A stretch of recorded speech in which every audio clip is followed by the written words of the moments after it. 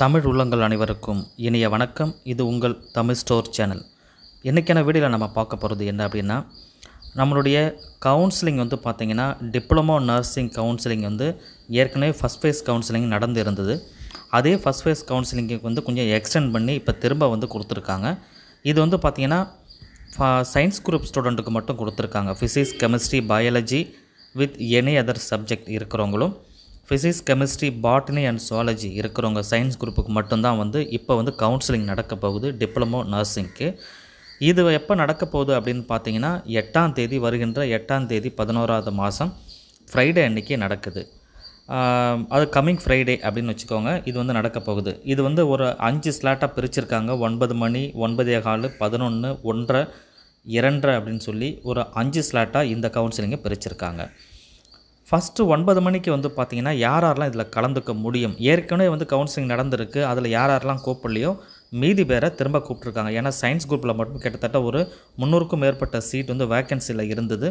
அந்த வேக்கன்சியை வந்து க்ளோஸ் பண்ணுறதுக்காக இப்போ திரும்பவும் கூப்பிட்ருக்காங்க. ஃபஸ்ட்டு 9 மணி கவுன்சிலிங்கில் வந்து 8ஆம் தேதி நடக்கிற 9 மணி கவுன்சிலிங்கில் வந்து பார்த்திங்கன்னா எந்த கம்யூனிட்டி அப்படின்னா ஐஆர்டி ஸ்கூல் ஆஃப் நர்சிங் ஈரோடில் இருக்கிறவங்க மட்டும்தான் வந்து கலந்துக்க முடியும் 9 மணிக்கு. வேறு யாருக்குமே கிடையாது. PC, MBC, DNC, SC, ST இவங்க யாருக்குமே வந்து கிடையாது. ஃபஸ்ட்டு இருக்கிறது ஆல் கம்யூனிட்டிஸ் கொடுத்துருக்காங்க. அதில் யார் கலந்துக்க முடியும்னா ஐஆர்டி ஸ்கூல் ஆஃப் நர்சிங் ஈரோட்டில் இருக்கிறவங்க மட்டும்தான் கலந்துக்க முடியும். எங்களுடைய ஜென்ரல் ரேங்க் வந்து 2843, 3226, 4014, 5057, 1528, 3065, 3487, 4095,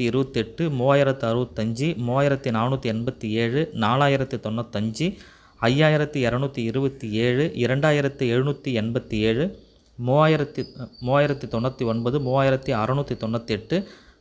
4696 இவங்க ரேங்க்கை பொறுத்த வரைக்கும் வந்து பார்த்திங்கன்னா 40.75லேருந்து 67.75க்குள்ளே இருக்கிறவங்க கலந்துக்கலாம் காலையில் 9 மணிக்கு. வேறு எந்த கம்யூனிட்டியும் கிடையாது. ஐஆர்டி ஸ்கூலில் ஈரோடில் இருக்கிறவங்க மட்டும்தான் கலந்துக்க முடியும் 9 மணிக்கு. 9:15 அடுத்த 15 நிமிஷத்தில் வந்து பார்த்திங்கன்னா பிசி கம்யூனிட்டி கொடுக்குறாங்க. இவங்களுடைய ரேங்க்கை பொறுத்த வரைக்கும் வந்து பார்த்திங்கன்னா 978லேருந்து 1340க்குள்ளே இருக்கணும். இவங்களோட மார்க்கை பொறுத்த வரைக்கும் 41 கட் ஆஃப் வந்து 41.5லேருந்து 58.25க்குள்ளே இருக்கணும். 11 மணி ஸ்லாட்டில் எம்பிசி அண்ட் டிஎன்சிக்கு வந்து இவங்களோட ரேங்க்கை பொறுத்த வரைக்கும் 639லேருந்து 1154க்குள்ளே இருக்கணும். மதிப்பெண்ணை பொறுத்த வரைக்கும் கட் ஆஃபை பொறுத்த வரைக்கும் 54.13லேருந்து 65.38க்குள்ளே இருக்கணும். அடுத்து 1:30 மணி ஸ்லாட்டில் எஸ்சிஎஸ் ஸ்டூடெண்ட்டுக்கு மட்டும் கொடுக்குறாங்க. இவங்களோட ரேங்க் வந்து பார்த்திங்கன்னா 120லேருந்து 193க்குள்ளே இருக்கணும். 56லேருந்து 60.75க்குள்ளே இவங்களுடைய கட் ஆஃப் வந்து இருக்கணும். 2:30 மணிக்கு வந்து எஸ்சி ஸ்டூடெண்ட்டு கொடுத்துருக்காங்க. இவங்க 518லேருந்து 1018க்குள்ளே இருக்கணும். 59.25லேருந்து 65.5க்குள்ளே இவங்களுடைய கட் ஆஃப் ஆனது இருக்கணும்.